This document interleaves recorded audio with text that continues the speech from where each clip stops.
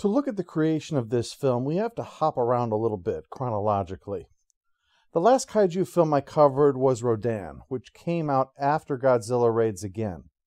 It was a film emerging from the political moment, made the monsters somewhat more sympathetic while dialing down scientific explanations, and showed that kaiju can sometimes have a Lovecraftian effect when the filmmaker wants it. After that was the enormous step backwards of Varan the Unbelievable, a black and white film originally made to appear on television in America, and one that the creatives didn't feel inclined to give 100% on, as it was forced upon them. But the next monster film went in a bold new direction, introducing us to what is probably the most popular Toho kaiju besides Godzilla himself, Mothra. We wanted it to be brighter, nicer, Honda said, comparing their aspirations to a Disney picture. So Tanaka went to novelist Nakamura, who was a huge name in radio plays at the time, to create the origin story for a new monster for them. Working with two other authors, Nakamura wrote The Glowing Fairies and Mothra, about a place called Infant Island, with fairies and the great Mothra, but despoiled by atomic testing by a capitalist superpower, Rolasica. Originally Roshirika, but was a little too on the nose, as that was a fusion of Russia and America's names. Rolasica has the military of the Soviet Union, with corrupt crony capitalism showing America at its most obsessed with money. The story would be the loose basis for the film adaptation, largely thanks to Sekizawa. The kaiju film that came after Mothra was one that I previously discussed, King Kong vs. Godzilla. If you haven't seen that video or haven't seen it recently, Sekizawa was some poor bastard drafted during World War II to go live on some stinking, hot, bug-infested, ass-end-of-the-world island in a futile attempt to win a war he felt they had no business starting. Sekizawa came back a changed man, but not the way you might think. Not, I've seen the best minds of my generation destroyed by madness, but rather, I survived, and I am going to savor every moment of life that I now have. He ate rich foods, filled his house with model railroads, dressed in kimonos just because he liked them, and generally sought to wring as much joy out of life as he could, and wrote hit after hit scripts, to the point that Toho indulged in him writing animated films for Toei because his work was too good to lose by firing him. He was unashamed in his love for lighthearted fun, action pieces, and even science fiction. In an interview, he mentions the French film Pepe Le Mocha, John Ford's Rio Grande, and Kurosawa's Yojimbo, all in the same breath. When he went over Mothra, he cherry-picked and tweaked to his heart's content. Inseparable from the Mothra brand was a stroke of good fortune thanks to Toho's American film partner, Columbia. Sekizawa had reduced the number of Mothra's fairy priestesses from 4 girls to a pair of twins, since identical twins are much more rare in Japan than in many other nations, and so culturally are a bit more mystical. Well, Columbia was showing off a talented twin singing act from Japan called the Peanuts, who even appeared on The Ed Sullivan Show. They were tailor-made for this role. In fact, as film historian Dave Callett notes with bemusement, they would spend 30% of their film career singing praises to a giant bug. Tsuburaya used a combination of blue screen and enlarged sets to give the actresses the appearance of being quite small. Their song of Mothra was actually a pop hit, and the music had a very Western film feel to it, thanks to Ifukube sitting this one out, feeling that what they wanted wasn't really playing to his style. So Yuji Koseki, a former house composer for Columbia, Japan, gave the film its unique musical atmosphere. Mothra was a massive hit for Toho, and showed that the monster formula didn't have to be a formula. The plot of the film involves a Japanese journalist named Bulldog investigating the story of Infant Island's bombing, and the villainous Rolasican businessman who's named Clark Nelson, who on his visit discovers the fairies and enslaves them to serve as entertainment. Mothra, through her life cycle, causes lots of problems, yet Nelson would still refuse to free them. and Rulasika would not force him because of his wealth and power. It's only when the capital of the country itself is attacked, New Kirk City, a kind of blend of LA, San Francisco, and New York, only when that is attacked directly by Mothra do they finally turn against Clark, who dies in a confrontation with police. A scoundrel to the end, his last crime is stealing an old man's cane. What was notable about his greed was that when they arrived on Infant Island, Clark saw the fantastic plant that the locals used to survive the blast, and disregarded its potential market to treat disease, instead kidnapping the fairies, an indictment of American-style capitalism that was seen as morally bankrupt compared to Japan's more socially conscious form, to show that Clark was literally choosing style over substance here. It's all the more contrasted against Bulldog, so named because of how he didn't let go of a story, to refuse to continue with it when it would harm Mothra, the priestesses, and the people of Infant Island.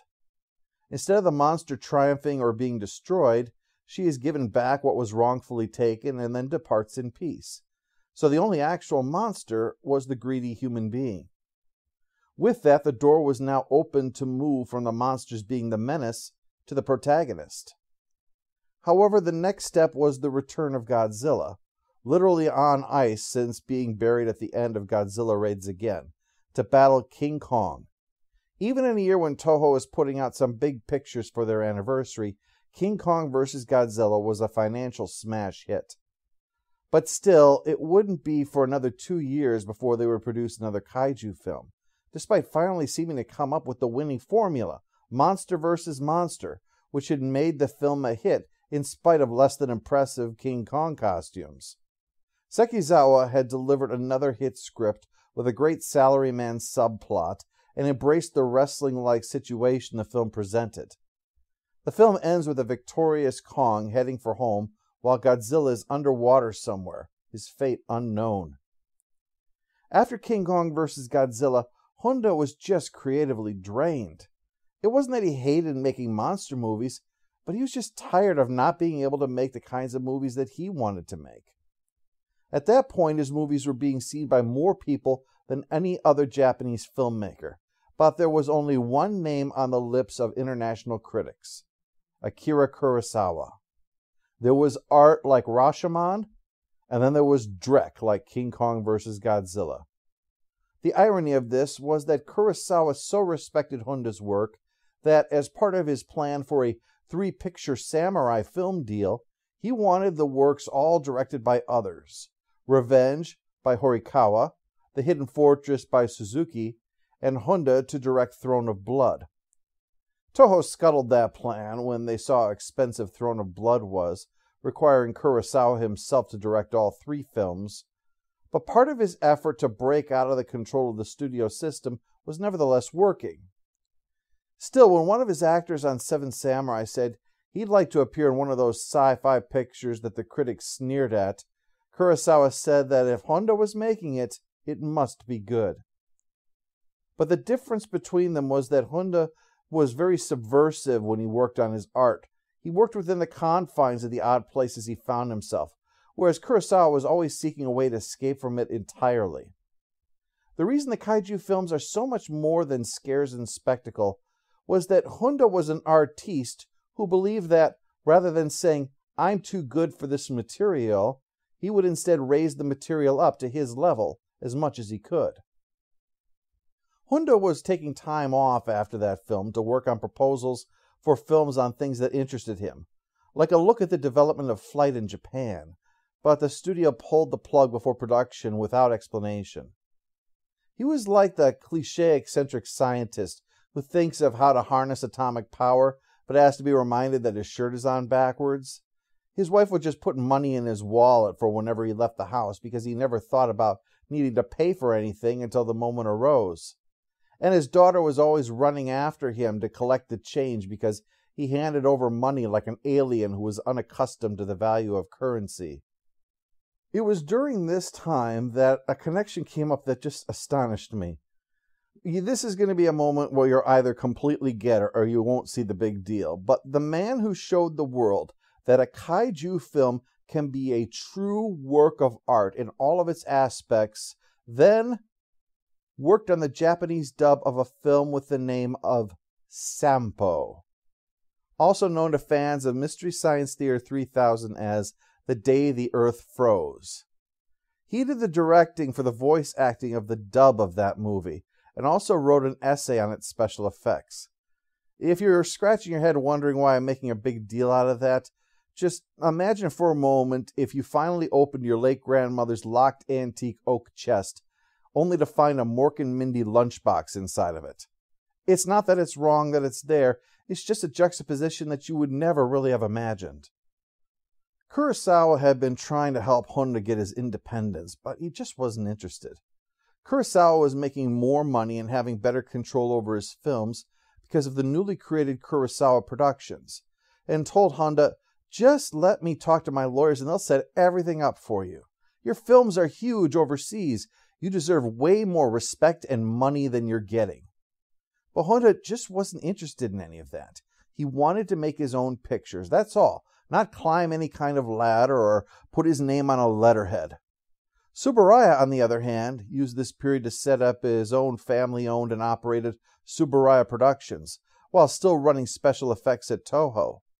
He also wanted Honda to come work for him, but there was way too much management involved in that job. Honda just wanted to be left alone to make the movies that he wanted his way. He was trapped in a paradox. The only way to be able to do his films his way was to rise to such a level that he wouldn't have the time left to make movies anymore. Given the choice between making movies inside of the box they confined him to, or spending time not making movies trying to climb out of it, he chose making movies. One film he conceived of was Naked Spring, inspired by an actual event during the war, where Chinese and Japanese forces were both dependent upon the same spring in order to be able to survive. It was life or death whether or not you could get water from this spring. Rather than treating it as an asset to be acquired and held from the other side, the two agreed to permit the other side to take water whenever they wanted, and that during the time both sides were fetching water, they would be safe. This then develops further, where musicians are playing for one side, and then afterwards it's suggested, hey, why don't you go play for the other side too, and so on.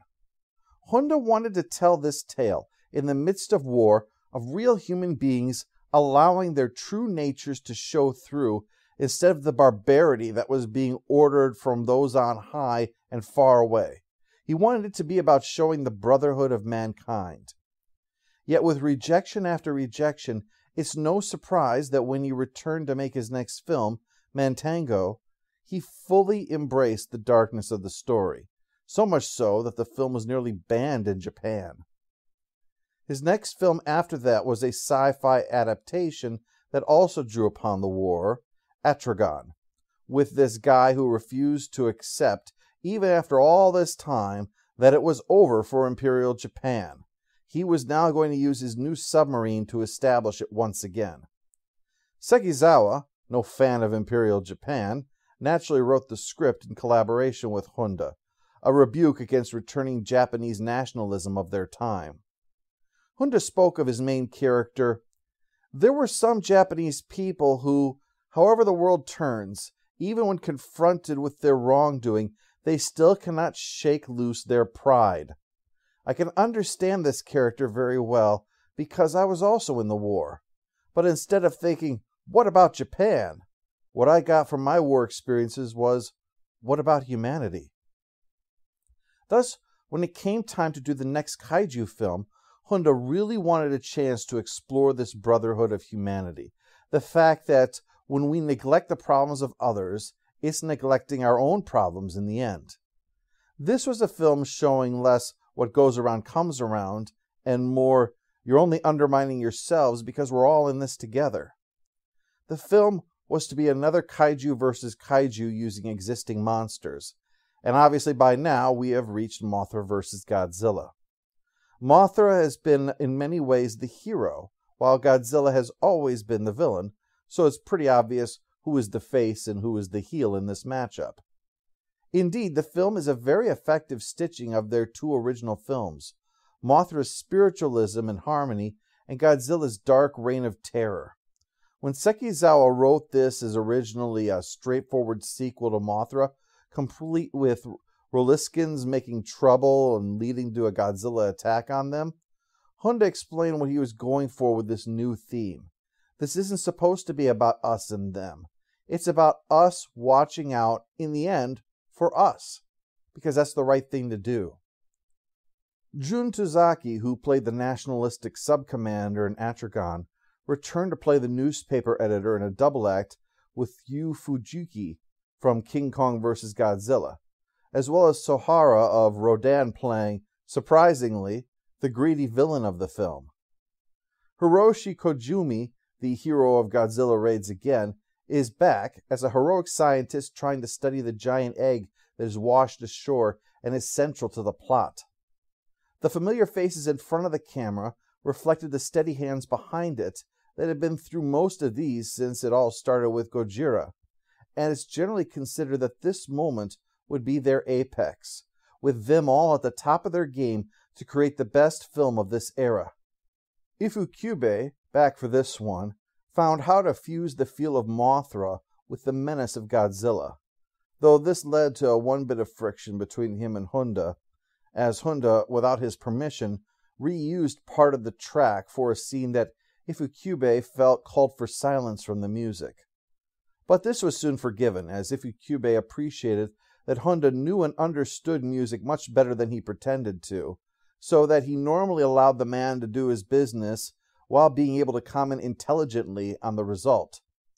Sekizawa's script confines overt comedy to the comic relief character, while not allowing the story to be brooding in any way. Tsuburaya's monster costumes delivered as they always did, and the new optical printer that had been acquired for Matango allowed for much more seamless integration of the fairies into scenes.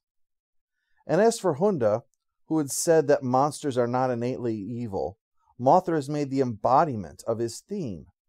After all that has been done to Infant Island and its people, all the ways they were exploited and harmed, all the ways their suffering was disregarded, our heroes must now arrive, cap in hand, and ask for help against Godzilla. And it is the so-called monster that rises above the human impulse to allow suffering to happen to those who have inflicted suffering, instead standing up for them against this threat, no matter the danger to herself. Mothra becomes the avatar of Honda's message of universal love over all else.